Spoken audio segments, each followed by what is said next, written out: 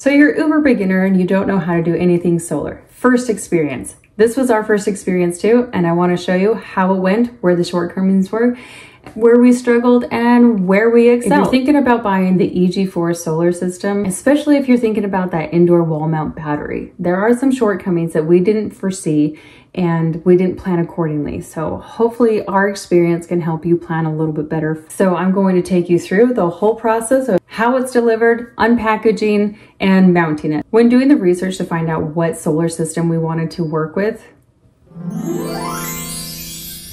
we looked around at a lot of different companies and we finally settled on Signature Solar because, first of all, their prices were very competitive.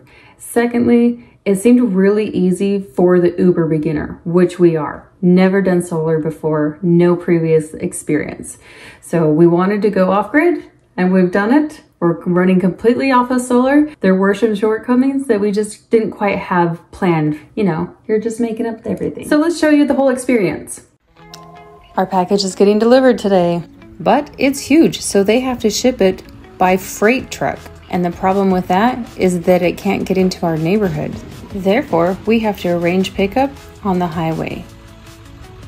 The FedEx freight delivery guy called me directly to set up a neutral place that we could both get in and out of without troubles. So this offload-onload situation went really smooth because he's got all these nice lifts. Thoroughly inspect the product. You're supposed to do a thorough inspection of the product, make sure nothing was damaged in transit. Everything looked really great, so we headed on home with our package to unload it in our new house. But now the next challenge is, how do we get this unloaded? You gonna pull it out? Oh, hold my leg. Grab my legs! Grab my legs! You think I'm being kidding? What am I supposed to do? Like... Yeah, hold my feet. Yeah, that's good. It's working! You didn't think that was gonna be No, possible? I didn't think that was gonna work. Oh, tailgate. Now we need to take the tailgate off. In this delivery, we had the Eg4 6000 XP inverter, 100 feet of PV wire line, the conduit box, and the Eg4 indoor wall mount battery. Easy peasy, unload the conduit box and the PV wire. And easy peasy because I have a husband to unload the XP inverter. But then we've got to unload that wall mount battery, and this weighs 282 pounds. So I'm going to test to see if I can help unload it. Yeah. Let me see if you can kind of... It's gonna be hard because you're far away. Oh my gosh, it's so heavy. No. But I can't even budge it, so we call in a neighbor to come help. And since we happen to have a scaffold with wheels on it, that makes it a little easier to unload too. But this thing's still kind of a beast. Not only is the battery itself 282 pounds, but then there's also the pallet and all of the packaging that keeps it safe. Success! We got it inside the house.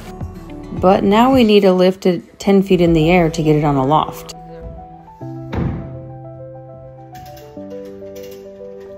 And we don't have a lift, so we're gonna jimmy rig up a system.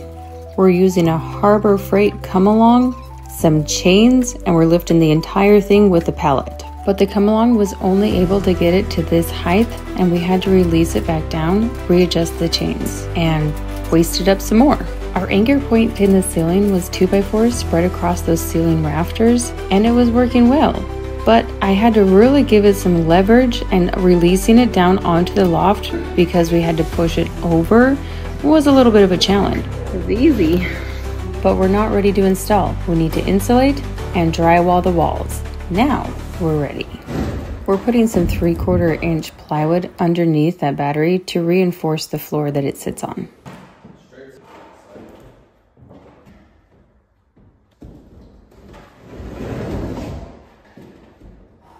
But that battery is so heavy. We're really having a hard time getting anything done around it. We'll figure out some leverage and get that board scooted all the way to the back of the wall. Definitely would advise to have whatever location you're putting this in to be prepped before it arrives.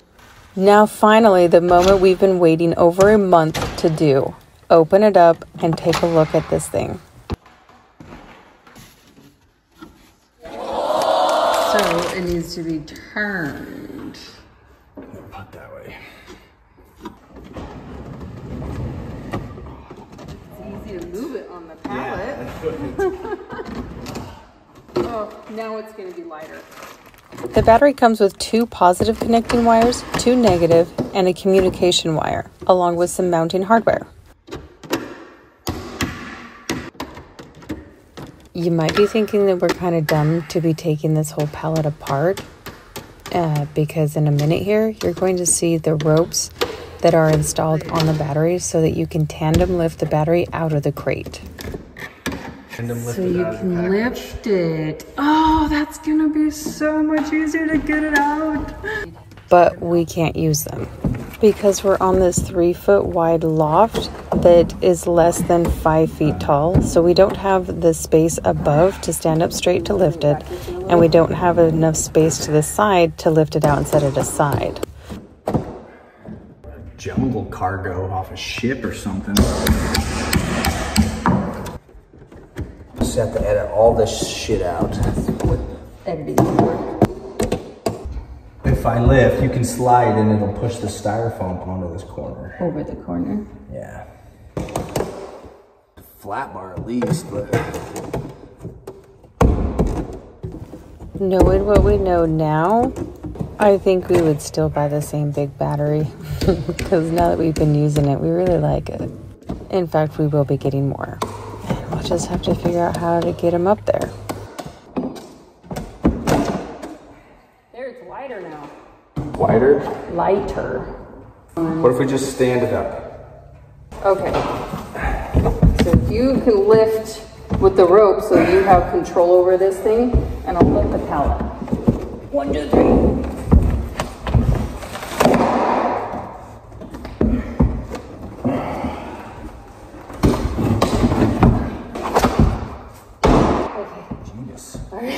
So is this a wall mount bracket here?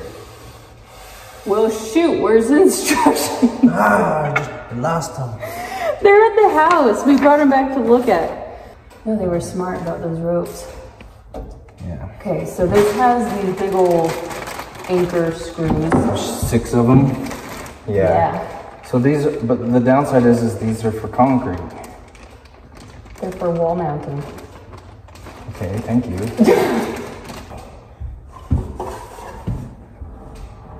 They have handles? Yeah. Oh, and it has handles. Okay, that helps. Okay, it's a good spot structurally. Rope handles are awesome, even though we barely used them. That's what's such a good idea, especially when you get it from the pallet. When you have it on the ground and you're like, okay, let's just set this up right here in the basement, and you and another guy can just pick it up out of the pallet. Yeah, that really helps. Everything should have gone to the ceiling. That's the wall mount bracket that was on the back of the battery. It just has a few screws holding it on. So you take that off, put it on the wall at the exact height of the battery. The weight of the battery is resting on the feet of the battery, and the wall mount is just to keep it from tipping over. You're going into a drywall screw? Perfectly right there. If I edit out the things like this to make our video cleaner, you wouldn't see that there are a lot of challenges, unknown and unpredictable, that goes into installing. It's working. Just go back tight. Okay. Oh, wow. Okay, we actually have to lift it up. Wouldn't be too hard if we could stand up. I'm gonna have to make it in the middle.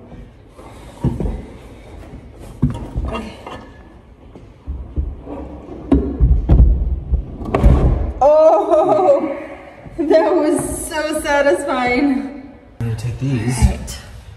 And put them back in. These are the screws that we removed to get that bracket off of the battery to mount it to the wall, and now we're putting those screws back in.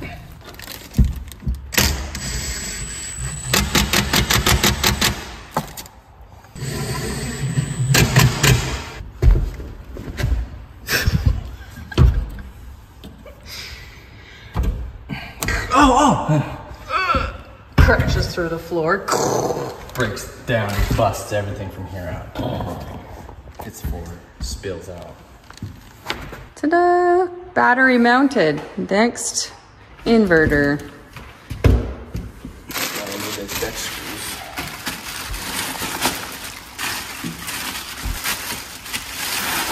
Pinch the tip and roll it off. But that's how you got them on. Gotta work both ways.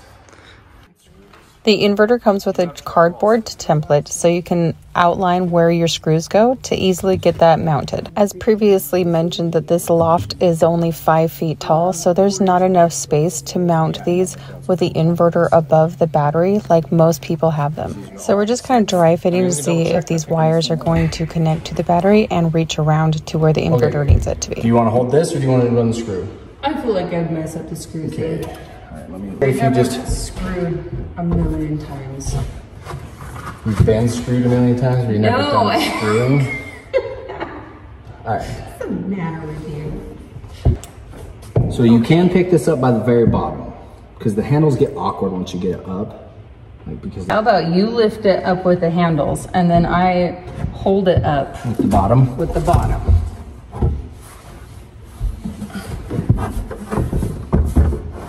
Right about there. You got her? I think so. Okay. Oh, I do. Easier than you expected. I think it's moving. It is, but you're good. Oh, I think I need to go over this way a little bit. I'm totally guessing again.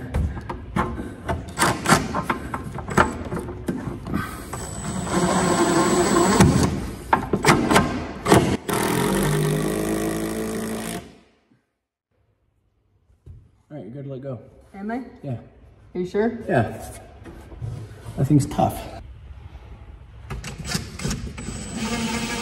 Just this shit.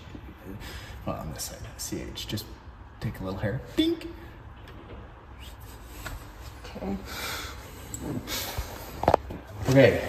Now, I presume we probably have to take these 4 squares off, and that gets us into here.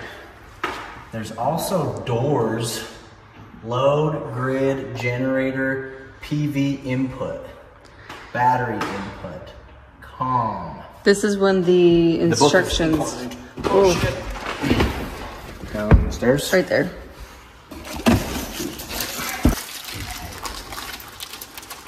This looks pretty good. I like it. Looks expensive. It looks cool. That wasn't too hard. Now we read the manual for a week. So as you saw, we were really struggling with the height that we had to go onto, the narrowness of our loft, and the height on the loft was not adequate for the height that we needed to stack the inverter on top of the battery. Also trying to stand up while we're hunched like this to get that battery lifted out of the crate. We struggled there a lot. You're probably gonna make it easier for yourself. Not like us, we like to make things really hard. But was this system easy for the uber beginner that has no previous experience?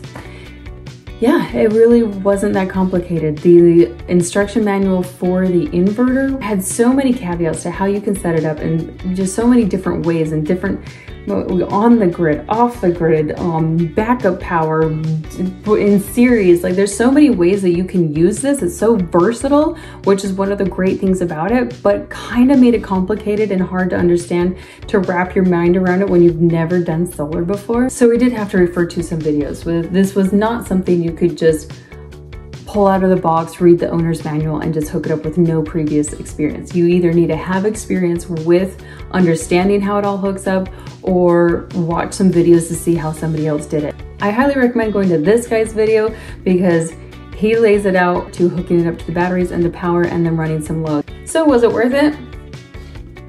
Would we buy it again? Yeah.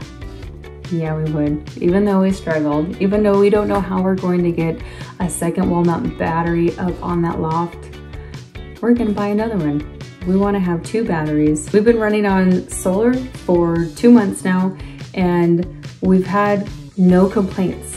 No complaints. We started at the worst possible time, in the middle of the winter, during a lot of storms. like we had everything stacked against us. Like I said, we like to do everything the hard way. Just wanted to show you as an uber beginner that's never done this before that it can be done and that this system worked out really well for us. So if this is a system that you want to install, that you feel like would be a good fit for you, you can check the links below. We're going to do it again. I don't know what's wrong with us. We'll probably order it in the worst possible time and have a lot more struggles because that's just what we like to do. If you want to see more of us struggling, subscribe to the channel and follow along as we build our brand new off-grid homestead and live sustainably. Don't forget to like this video, comment below, share with your friends.